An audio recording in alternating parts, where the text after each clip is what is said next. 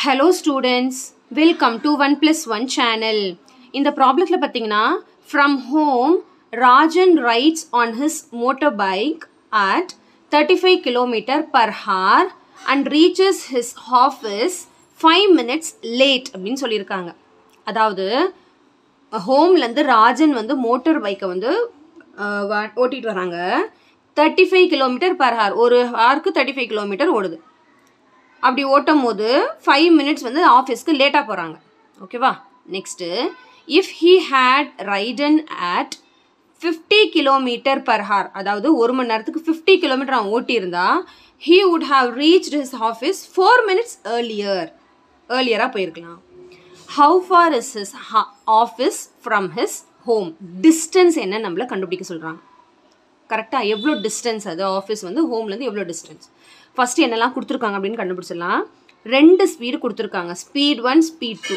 Speed 1 வந்து 35 km per hour, speed 2 வந்து 50 km per hour. 2 speed கொடுத்துருக்காங்க. அதே மாதிரி 2 டைம் கொடுத்துருக்காங்க. கரெக்டுங்களா? இன்னொன்று நம்ம டிஸ்டன்ஸ் தான் கண்டுபிடிக்கணும். அதனால் எதை கண்டுபிடிக்கிறோமோ அதை நம்ம எக்ஸ்ன்னு எடுத்திருக்கோம். Let the distance B x kilometre. இப்போ நம்மளுக்கு ஃபார்முலா தெரியும், time is equal to distance by speed. இப்போ டைமோட தான் நான் கம்பேர் பண்ண போகிறேன். சரிங்களா? இப்போ ஃபஸ்ட்டு டைம் என்னன்னு பாருங்கள். Time taken to cover x kilometer at 35 km per hour is equal to, அதாவது time 1 first.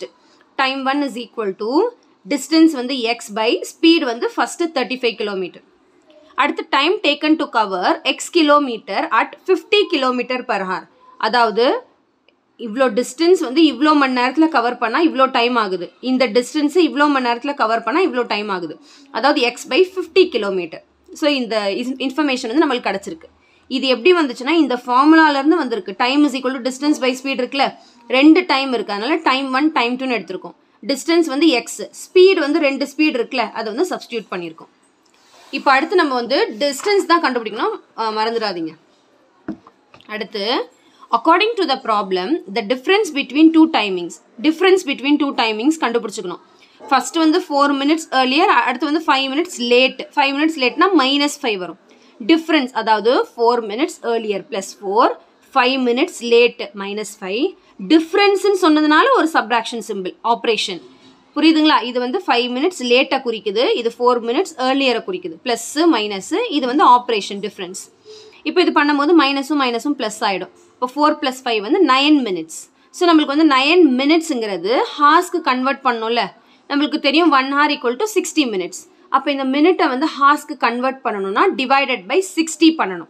So 9/60 hours. இப்போ பார்த்தீங்கன்னா it is understood difference between 2 time is 9 - 60 ஹார்ஸ்ன்னு கிடச்சிருக்கு. It is understood T1 - T2 = 9/60. அதாவது T1 - T2னா time 1 - time 2 = 9/60 அப்படின்னு நம்மளுக்கு கிடச்சிருக்கு. இப்போ நம்ம தான் ஆல்ரெடி கண்டுபிடிச்சிருக்கோம்ல, டைம் 1னா என்ன, டைம் 2னா என்னன்னு கண்டுபிடிச்சிருக்கோம்ல, அதை சப்ஸ்டியூட் பண்ண போகிறீங்க. பாருங்கள், டைம் 1 x/35, டைம் 2 x/50. அதை நான் வந்து இங்கே சப்ஸ்டியூட் பண்ண போகிறேன். x/35 / x/50 = 9/60.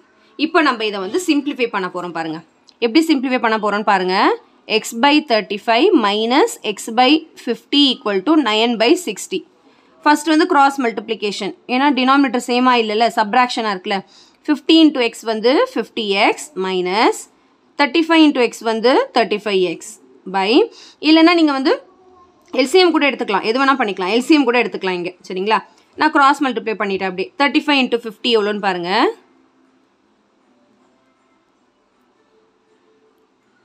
1715 வருது. ஓகேங்களா? ஈக்குவல் டு 9/60 அப்படியே வச்சுக்கலாம்.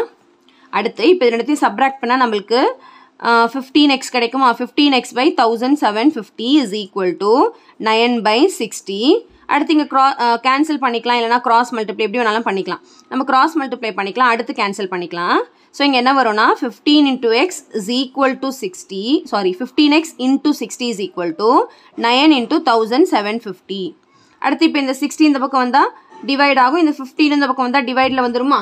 எக்ஸோட வேல்யூ தான் நம்ம கண்டுபிடிக்கணும். அப்போ x is equal to 9 × 1750 by 15 × 16 வருமா? இப்போ இதெல்லாம் நம்ம கேன்சல் பண்ண போகிறோம். சரிங்களா? நான் இங்கே கேன்சல் பண்ணி காட்டுறேன். 9 × 1750 by 15 × 60 கேன்சல் பண்ண போகிறோம். 0 0 கேன்சல் ஆகிடும். 3 3s are 9, 3 2s are 6.